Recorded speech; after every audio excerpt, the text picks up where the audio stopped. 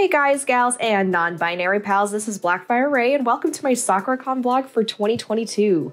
Sakuracon takes place in Seattle, Washington, which is roughly 3 hours, give or take, from where we live, just really depends on traffic. My partner and I drove up Thursday, the day before con started, and of course, as a Filipino who does not live near a Jollibee's, I had to finally introduce my partner to my favorite fast food restaurant.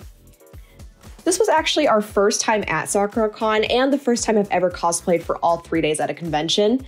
Starting with day one, I did a gender bend version of one of my all-time favorite anime characters, Kakashi from Naruto. Day two, I did a season 4 version of Mikasa from Attack on Titan, and as you can see, I really wanted to wear cosplays that were easy to dance in so I could do the K-pop panels without worrying about all my costumes falling apart and make sure that they were comfortable enough to dance in. And for day 3, I cosplayed as Bulma from Dragon Ball Super. On day 1, we got our badges, and as you can see, the lines were a little long, but honestly, it did not take very long to go through. I know some people waited like 3 hours the night before, but yeah, we didn't have to wait that long, which was nice. Then we had to feel ourselves up with some breakfast and some coffee, and afterwards we headed up to the vendors hall. There were tons of vendors there, and of course the best part, my boys from Twisted Wonderland. This is the best thing so far. Next, we headed to the gaming room where I played DDR decently right before I ate it and lost. I did not show that just because I was on a good roll and I wanted to show the good parts. And of course, I couldn't miss the K-pop class. We got to decide which songs we wanted to learn, and we chose Thrill Ride by the boys and Love Dive by IVE.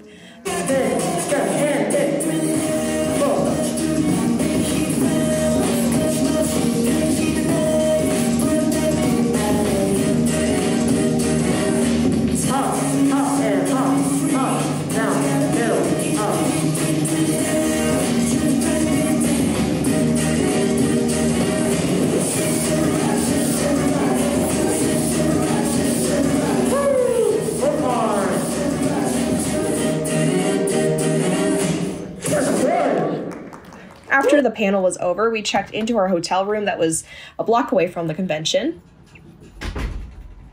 Here's our bathroom. Cute little sink.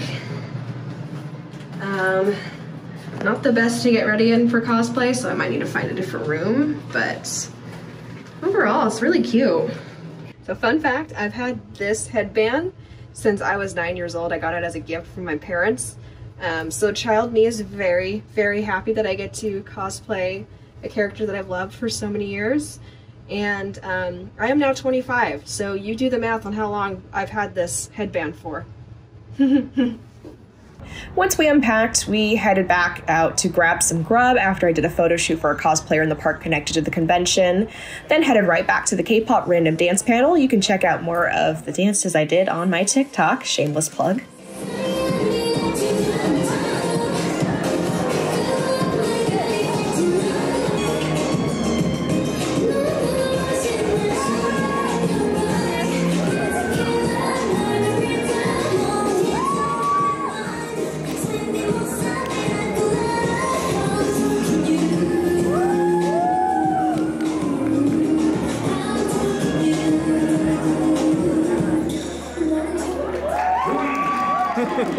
And after we headed back to our hotel and had some more food, we went to the rave for Friday night.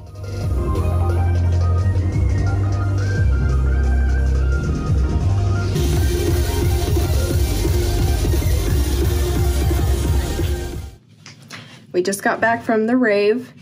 It's like, what time is it? 10:55. It's 10:55. It's not even that late, but I'm exhausted. I'm just gonna wind down and I've gotta get Mikasa ready. She still needs to be like cut and styled, so we'll see how that goes. No panic here. I'm not panicking.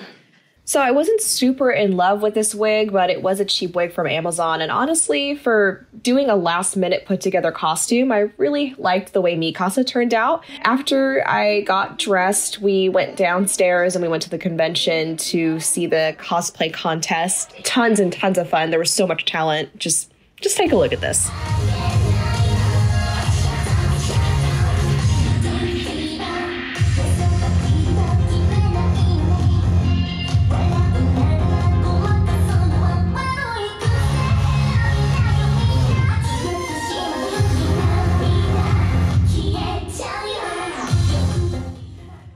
the cosplay contest was over, we headed to another K-pop random dance panel. Again, you can check these out on my TikTok page, another shameless plug.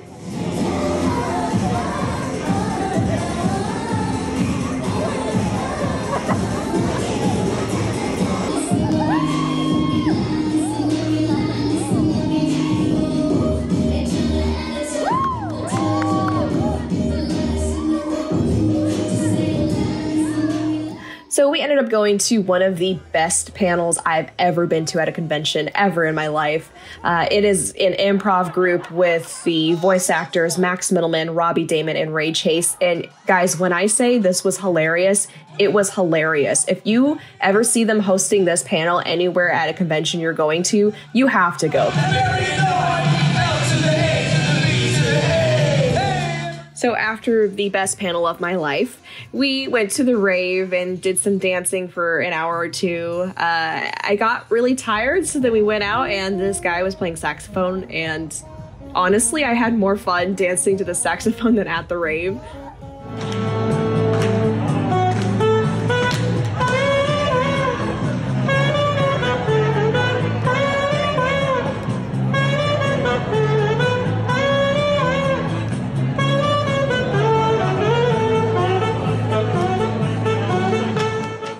And for Sunday, I did my final photo shoot with my friend You Puffins. And here are some of the photos that came out. I was super, super happy. I had a ton of fun working with them.